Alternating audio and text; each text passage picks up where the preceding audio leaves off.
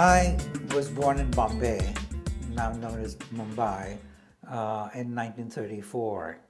And I was deeply influenced by the fact that the people from the state of Gujarat, because the whole state bifurcated into Gujarat and Maharashtra once we got independence and states were reorganized along linguistic lines.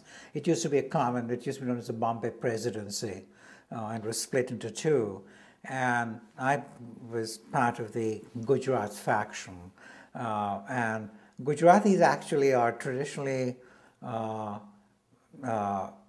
very much oriented towards business. They're the ones who went all over into Africa and all over the world. They're the biggest community of Indians abroad. One thing which the Gujaratis have on top of that is a very powerful tradition of social work. And Gandhi, the great Gandhi, was himself a Gujarati. And he built on that tradition. He didn't invent it. So what he did was to essentially harness this for social good in a very big way. So every family virtually is involved in it. I came from a legal family, but my father, fought for independence.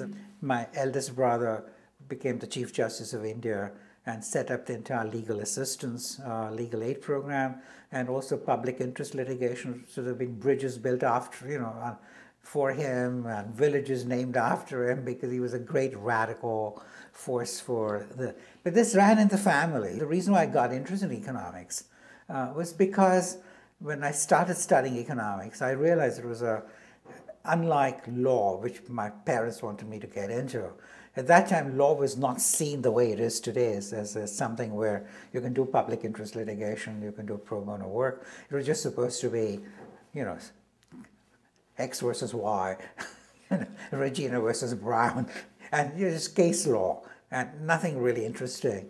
But I could see my teachers in Cambridge, England, were the ones where I first started doing economics seriously at the age of 19. That is where they were all oriented towards social work. So one could see economics not just as a bunch of chess problems or mathematical problems, which sometimes some people do, but it's simply an instrument for bringing about an uplift of people. And coming from India and with this background, I was just a patsy for it. It became my vocation. My father came from a very poor family.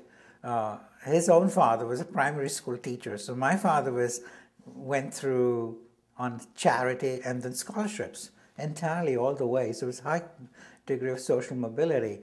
But they were all in that generation. I'm 73 now almost, and I'm talking about something like 110 years ago in India, and they were all very puritanical. The kind of upbringing I had, which was for all the 7 sons that my father had, plus 3 cousins who were growing up with us. So he was bringing up 10 children in the family. And there was no luxury, no comfort, nothing. We didn't get any money. There was no way of earning money in those days like American kids do. So the only money that you got was from your parents.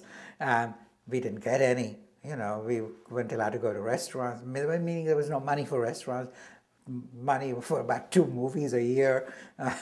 And I didn't wear a long pant. It was always short pants until I left for Cambridge, England at the age of 19. We always used the buses, no taxis, no cars, and so on. But at the local bookstore, there was an open account. And each of us read skillions of books. And education was number 1 priority. And that really, whenever I get an honorary degree, or I always tell the kids, you've got to thank your parents, because without that you wouldn't be here now, because they gave you the values, and in many cases they also gave you the money to be able to do your education. So that really cut across. So one brother became the Chief Justice of India, another, the President of the International Pediatric Neurological Society. My younger brother became President of the World Foundry Association because he's a PhD in metallurgy and so on. And I've I'm no slouch in economics. That's 4 out of 7, and that's a pretty high ratio.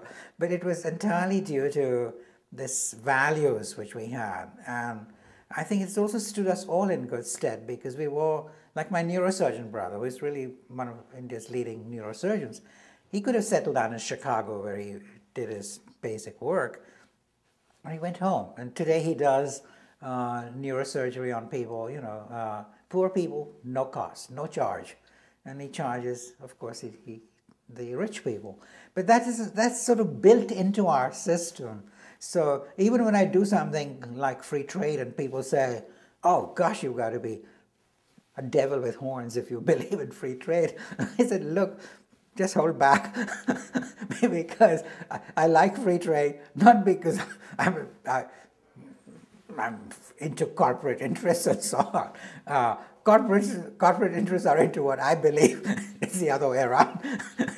And I want to do it because I think it's going to lead to growing prosperity, and it's going to draw people into more prosperity. But it's not to say that's the only way to do it. I mean, frequently you will have to supplement it with other policies. But it is a principal instrument for at least the developing countries.